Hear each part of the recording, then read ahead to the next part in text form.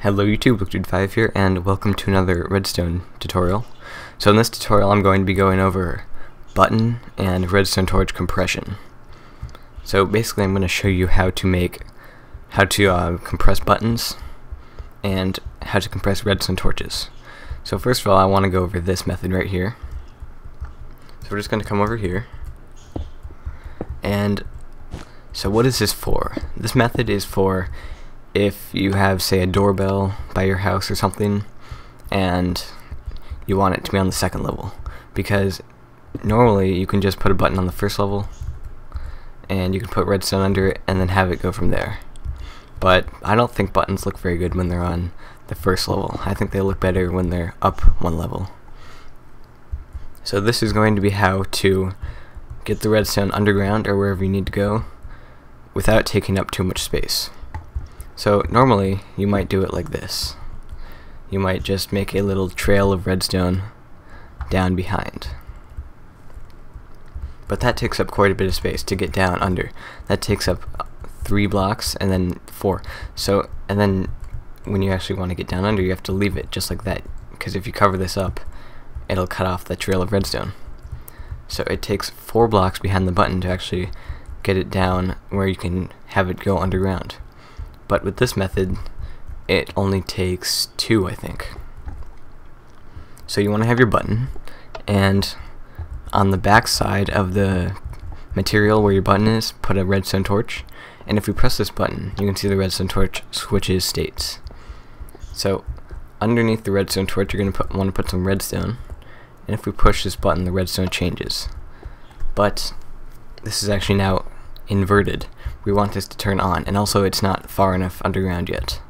So you just want to destroy 2 right in front of the redstone and do the same thing again. Redstone torch and redstone. So now we can come see. I'll just press this really fast. See, it went on for a second, if you saw that.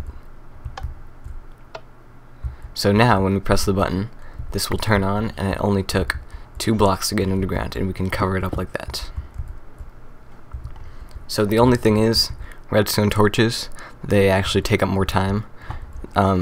It'll take about 2 ticks longer than this, but it's barely noticeable. So that is how to do that part.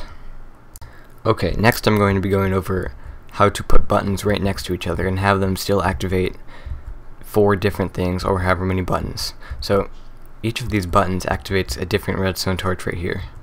This one right there, this one up there, this one over there, and this one up there. And you can see when I press them, it activates only that redstone torch. It doesn't activate any of the others. So if we come look at the wiring, you can see that this is the wiring. There's no other wiring. It's very simple actually. And I'm going to come over here and I'm going to show you how to do this. So I'll give myself some green wool, and we're going to do this with 4 buttons.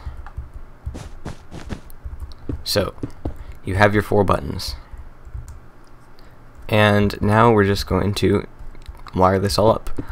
So this is just one of the ways to do this, but make sure that 1 block behind is level with the buttons. So choose 2 and then just put redstone behind them, and then you can just run that out along wherever you want to go.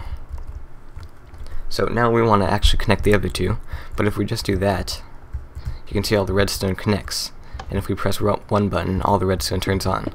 So that's not going to work. But one thing that does work is redstone repeaters.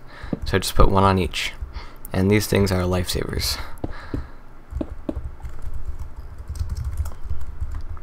So with your redstone repeaters, you can actually go 1 block up from those, and when this redstone repeater turns on, it'll activate this block. This redstone. See? So now each button activates its own individual trail of redstone. So that is how to compress buttons in that manner.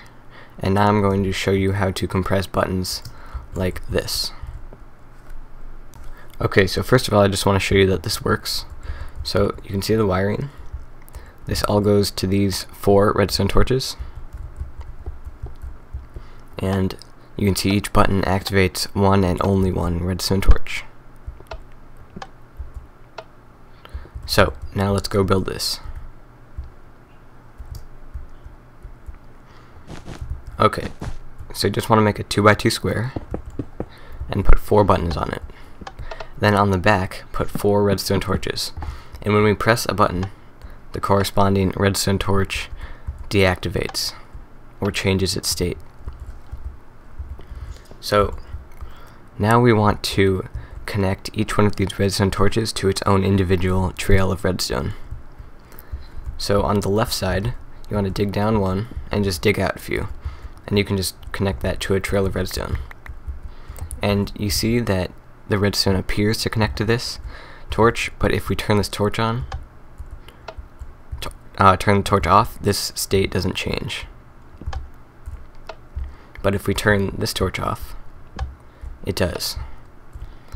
So for this one, you can just connect it out like that, and you see that these connect. And to stop that, you just put 2 blocks above there, or however long you want it, and it'll actually stop those from connecting. Okay, for the top left, you can just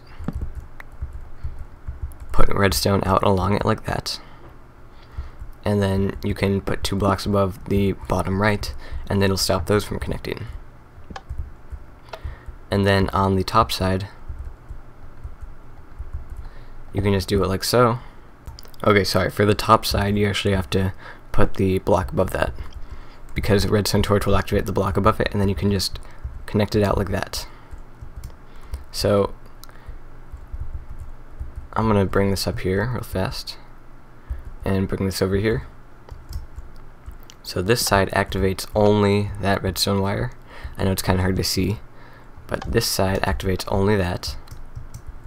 The bottom activates only the bottom, and the top right activates only the top right.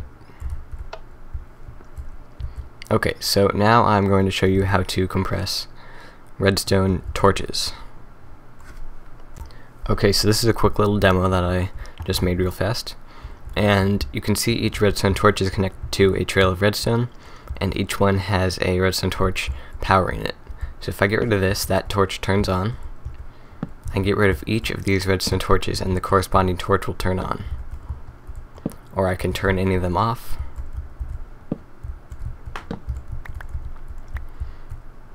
So let's go build this.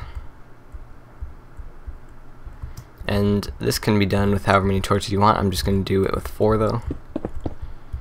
So place 4 blocks and then 4 redstone torches on top. Okay, and now same as with these 4 buttons, on 2 of the redstone torches you can place just a trail of redstone. Okay, so now on the other 2 torches you want to place redstone repeaters and then place blocks. So now above the trails of redstone, just put blocks like that, and that'll actually stop the blocks from connecting right here. And you can just go up with these.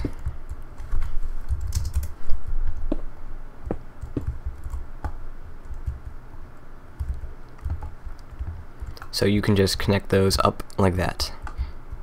And now if you put a redstone torch here, that torch turns off. If we do it here, that torch turns off. If we do it here on the bottom,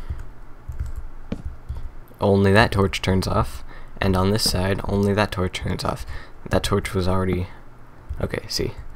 And if we can turn them all off, or anything we want to do. So, anyway, that is some compression techniques for buttons and redstone torches. I hope it helped you, and yeah, see you next time. Bye.